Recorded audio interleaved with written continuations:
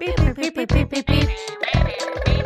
Turn on your computer, dial up the web, download some information into your head. It's Dr. John and Delilah, they're having a great time. Data to do, it's simply true, we're the Sexperts. And we're recording and intro music, and hi there, welcome to the Sexperts. I am your host, Dr. John T. Alaniz, SCPM. And I'm Delilah Haydare of Delilah's Cherry Farms. That's right, and we are the Sexperts. Did you know that? You know what? Delilah, did you know that? Once a week, I'm reminded when I'm slapped upside the head with a big dose of sexual expertise in the form of this podcast. That's right, yeah. Every week, we're coming to you live from a different location with a different topic of the week. You ever walk by people like out in public making out or sometimes even having sex and you just yell at them, "You're welcome"? Mm-hmm. Oh, me personally? I thought that was a general rhetorical question. No. I do. I do that too. I'm like, "You're welcome." They're like, "What are you?" I'm like, "I'm Delilah." Dude, what if we accidentally come up to the same person, maybe from different angles, and slap them at the same time and then make their head explode? That would be nuts. Nuts. But it would make this whole journey worth it. And we're coming to you live. We're actually from a different location. Well, I'm telling where the location is. Okay. Do you want to say? I want to say. Here we go. Texas. We're in the Lone Star State this week. We are in Mission, Texas. Mission, Texas. That's right. That's the birthplace of the missionary position. Yep. Before that, there was only doggy style. But then the Catholics came to Mission, Texas and taught them boring ways to fuck. Doggy style, the way Adam and Eve fucked. Ruff, ruff. That's not our topic, though. You ready for our topic? This one actually is coming from one of our fascinating fans, Jeff Bellou. Our topic today is sweet, sweet love. Is it bad for diabetics? We'll find out. It's a question that we will answer in the next 20 minutes or less. And honestly, my glucose levels are one I it's a concern. Yeah. Okay, so let's quit chatting like two chatty laddies. Two chatty laddies. And let's get to our guest. Hi there, welcome. Hey there. Hi there. What is your name? I'm your mom's friend, Karen. That's right, yeah. Well, Karen, here on the Sexperts podcast, we like to use our last name. So what's your last name, Karen? I'm your mom's friend, Karen Fartdair. Well, welcome, Karen Fartdair. No wonder she didn't want to say it at first. All right. I was bullied for it a lot when I first got married. And what year was that, Karen? That was 1991. Yeah. The year before my son Tommy was born. Yeah, Tommy's a little bastard, by the way, Delilah. We'll talk about him in just a little bit. Anyways. I don't like that word. What? Bastard. I had him under the confines of marriage. It was not a shotgun wedding. I gotcha. It insinuates unwanted children, and I think all children should be wanted. Yeah, right. Anyways, Karen. We are the world. I want to remind you that I let you on the podcast because I owe my mom a favor, and it's not giving birth to me because you're welcome, Mom, for giving birth to me. I owe her a favor. And you're welcome, Mrs. Dr. John T. Alaniz, for teaching you how to fuck so you could have him. Anyway, so no embarrassing stories because I know you and my mom were friends growing up and when I was growing up. We hooked up one time in Catholic school. What? It's normal. 16-year-old girls. What do you mean? I don't want to. Do I want to hear about this, Delilah? My mom hooking up with a Catholic schoolgirl? I want to hear about her background. If that happens to be it, so be it. She gave me a peck right on the lips. Oh. She had been drinking and I was babysitting her. You know how she is with the alcohol. She just starts to let loose. And, she had put on a genuine thong. And I was thinking a genuine CD. She put on a genuine CD and we bumped and grinded. Well, yes. We also did like listening to Genuine. But that was because we knew the real Genuine. He was in our Catholic school. That makes sense. He sang to us. So what decade was this? Yeah, I'm losing track of time here. Well, it was late 70s, early 80s. All right, so if if I'm familiar with Catholic penances, a peck on the lips from a same gender partner, that's probably 3 Our Fathers and 2 Hail Marys. Yeah, I think so. Did you go to confession? I boiled some holy water and dipped my pinky toe in it because I felt so guilty. Jesus. That's a great Catholic for you.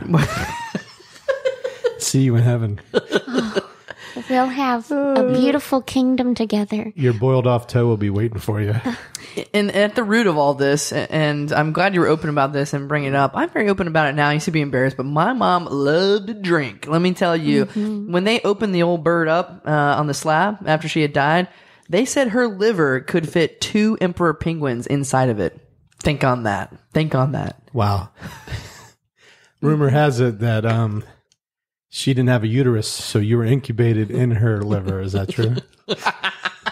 It was an experimental procedure. I'm a liver baby. What kind of baby were you, Miss Fartdair? I was a beautiful, wanted bastard child. Oh. I was born in a barn. Delilah doesn't like that word. But a wanted bastard. That's an oxymoron. A wanted bastard. I was a wanted bastard because I was born breech in a barn from a lady named Joanne's uterus. And the minute I came out, Joanne's uterus or Joanne's uterus? Joanne was my birth mother, but she did not raise me. But from Joanne's uterus, I killed her. Oh. My birth killed a woman, Joanne, but I was lucky to be born in a lesbian's barnyard. That sounds like the name of a great graphic novel. Born in a lesbian's barnyard. Or a Leonard Skinner song? I don't know which one that is. Some people think they're doing well with that silver spoon in their mouth. Lesbian barnyard, that's where blessings happen. I was raised by 2 women. Oh, great. How was that? It was beautiful. I had one amazing tiger mom who kept me on my studies. That's not literal, right? What does tiger mom mean? It's a term for Asian mothers. No, she's an Asian lesbian. Mm-hmm. She raised her in the ways of Tiger Woods. So you must have Tiger's mom was the first tiger mom. Yes. Wow, I never knew this about you, Miss Fartdair. I have a really important question. So, oh wait, can we get to the topic first? No. Well, our topic is sweet, sweet love. Okay, but that's. I need to get this off my mind so I can focus on the topic. Okay, yeah. If 2 lesbians raise an orphan from birth, do they lactate? And is that a sign of how much they love you? I don't. Well, I don't get that. Wait, why? Because usually you associate lactating with having been pregnant, but I think if the lesbians love the baby enough, they will lactate. Well, I'm not a laxpert. My mothers both had double mastectomies. Oh, before they. Well, you had a sore spot. How do you feel now? But that's fine. It just the milk's colder when it comes out. Jesus, wait. You can still lactate with a mastectomy. Oh, really? The boob is just a warm tunnel that the milk travels through. So you just have to heat the milk up when it comes out. Is all. You're talking to a midwife. Yeah, the second they're born, you don't give a fuck. Anyways, I'm sorry, Miss Fartdair. Well, they would mix their mastectomy milk with the cow's milk from the barn, and they would churn it for me until it was a buttery softness, and then I would they would rub it where their nipples would be, and I would gently suckle on their nipple holes. That milky mother butter. Delilah, you give me a Snicker bars. Anyways, while Delilah's giving me a Snicker bars. This episode, by the way, thank you for bringing this in. This is lovely. This is some lovely soap. This is called Ms. Fartdair's Double Mastectomy Milk Soap. Oh, yes. It's very creamy. You can taste the difference between a single mastectomy milk and a double mastectomy milk. Yeah. It's sort of like 2% versus whole. It's one way that it's part of my charity I run, because once a woman loses her breasts, she feels less of a woman. Mm-hmm. But if she can lactate again, and she can use that product to help the world, Yeah. Well, then she feels like a whole woman again. I'm Every Woman was written about the miracle of mastectomy lactation. And let's get back to, I'm not like a men's rights guy, but let's get back to men. Think about Lance Armstrong, right? So kind of the same sort of concept. When he had to lose one of his testicles and eventually both his testicles, think about how that milk tasted different. Do you lose them both? One time I was at a trucker pit stop. I had a minute there where a stint as a lot lizard. Do you know what a lot lizard is? I do, but Delilah doesn't. A lot lizard is a derogatory term for prostitute women that mainly get their profits from truck stops. Oh. So like the Walmart parking lot, and you're the lizard. Yep. Mostly oral. Yeah, so I was sucking on the sphincter of a man because he didn't have his testicles, and he felt so unmanly. Yeah. He wouldn't let me suck on his pee hole. So I sucked on his pee hole instead. But after that old Lance Armstrong went out making his milky soap, that trucker let women, I heard about it, my friend Sandy, she sucked his pee hole and he felt better. Wow. Changed his life. Yeah. Oh, that's so sweet. Lance Armstrong is a hero for all men. Oh, He gets a lot of bad rap now because of all the steroids and everything. But hey, Yeah. Lance, if you're listening, We love you, bro. you saved that man's life. Yeah, I know. Yeah, thank you for the Snickers, by the way. This episode is not brought to you by the Snickers. I crave them now. I like almond Snickers. Do you really? The almonds are too long for my taste. Like a nut's got to be just the right shape, or Well- else I'm not in. If you would like, I have here my almond milk soap. Oh, It's double mastectomy milk mixed with almond milk.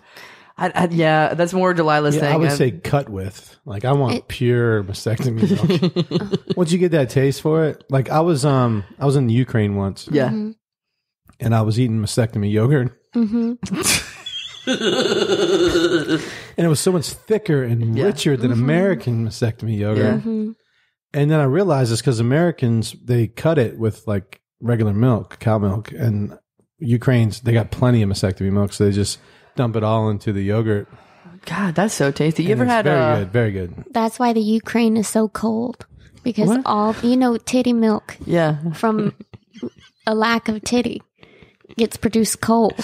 yeah, Freezing. frigid. Freezing cold. So there's so much milk being produced in the Ukraine that's causing the whole country to be frigid. Those women are essentially soft serve machines.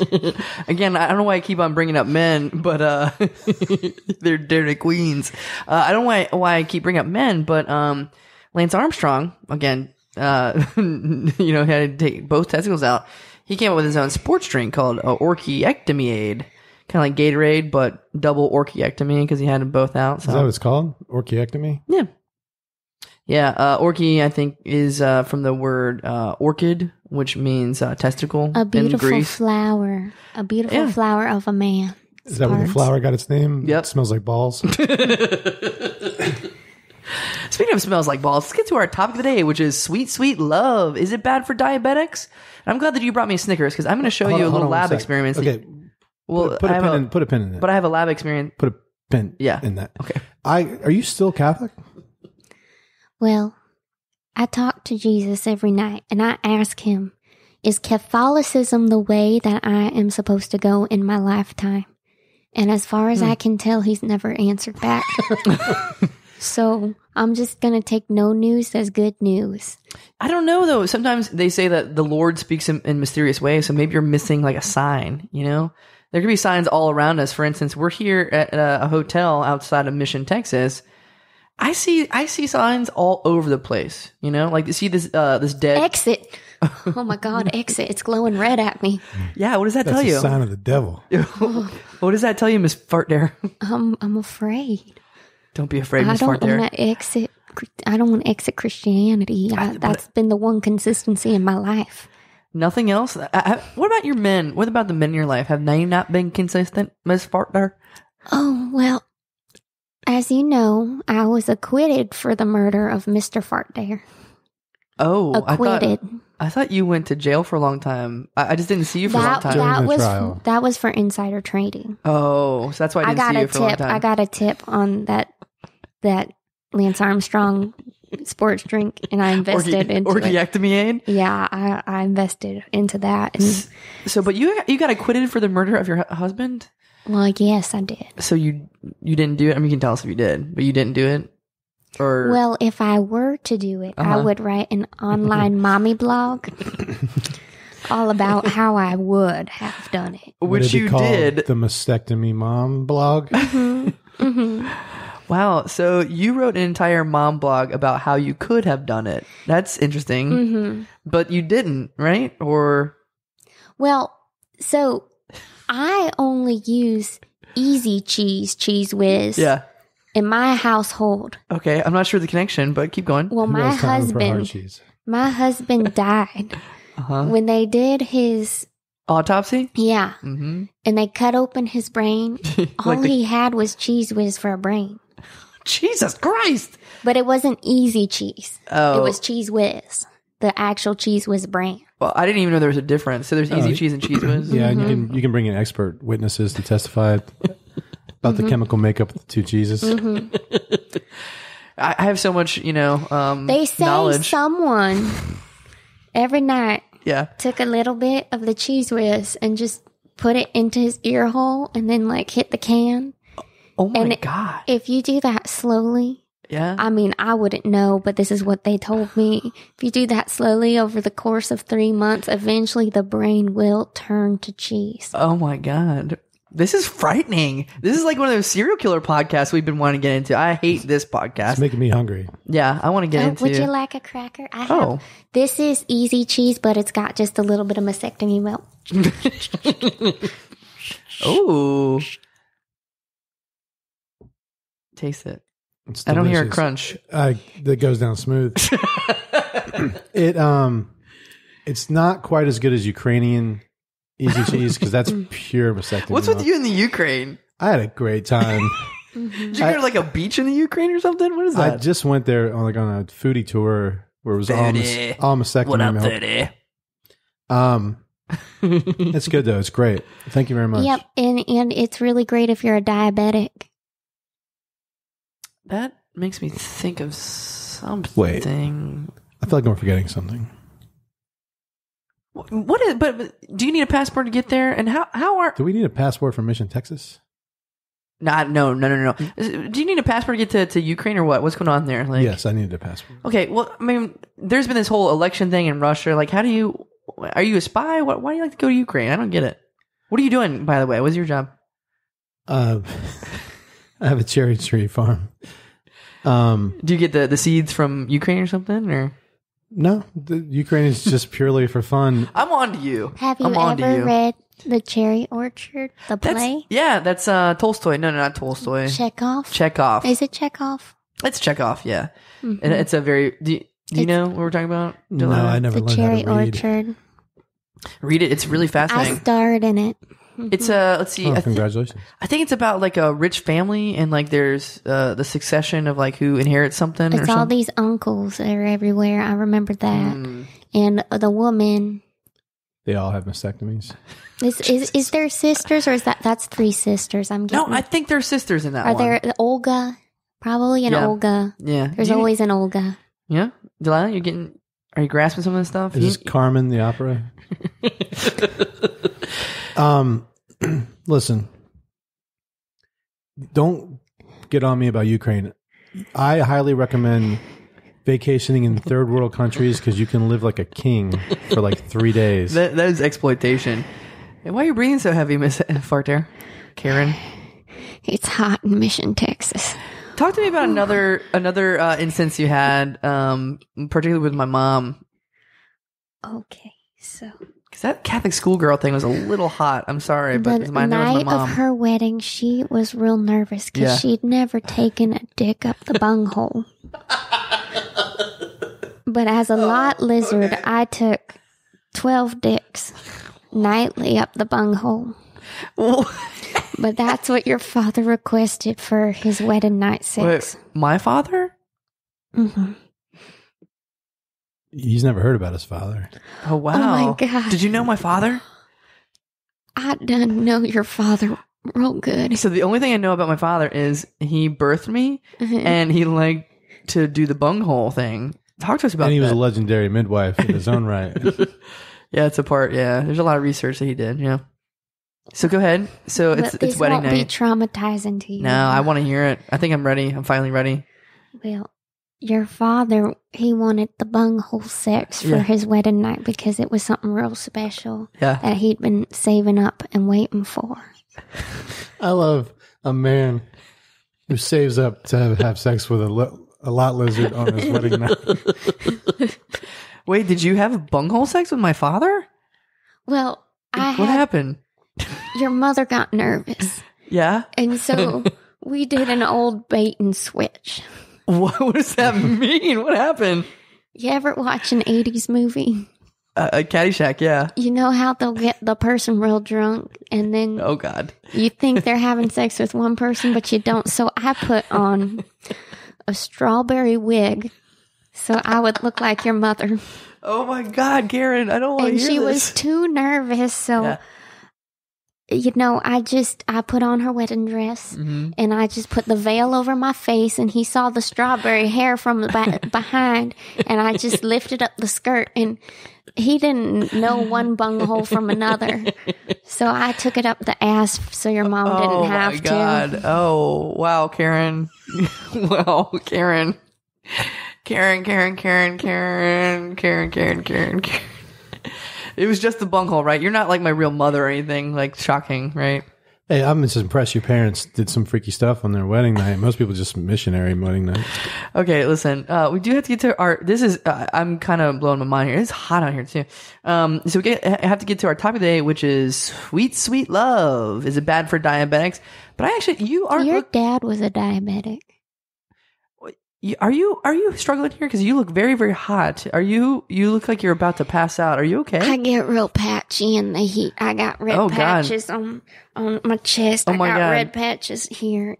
Okay, please stop taking off your shirt. Oh my God. Whoa. This is really hot out here. I think I'm lactating. Oh God. Okay. Listen, I think we should go see like a urgent care or like a patient first. Miss Fartdair. Thank you so much for being on the show. We're gonna get you to urgent here. You do not look good, and put your shirt back on, please. Any last words? Anything you want to plug? Buy my milk, please. It's in the grocery stores. It's in the soap stores. Okay. It's anywhere you can find milk. You'll find it there. It's not as good as Ukrainian milk. It's in your elementary schools. Yeah, you can get chocolate in the carton. Okay, the kindergartners really like it. Quit putting it down your pants. Okay, you're now starting to embarrass us, Karen. Okay, anyways, so we gotta go. I'm sorry. We'll put some, the little science experiment online for the diabetics or whatnot. But that's it for this experts. I'm sorry we ran out of time. But I'm your host, Dr. John T. Alanese, SCPM. I'm Delilah Haydare, and when life hands you mastectomy milk, make mastectomy cheese. See you sex time. Bye. Data to do it simply true, we're the sexperts. That's our show. If you like what you heard and you think it was worth $1, join the official Sexperts fan club at patreon.com/sexpertspodcast. A special thanks to the Push Comedy Theater and all of our supporters. Bye-bye.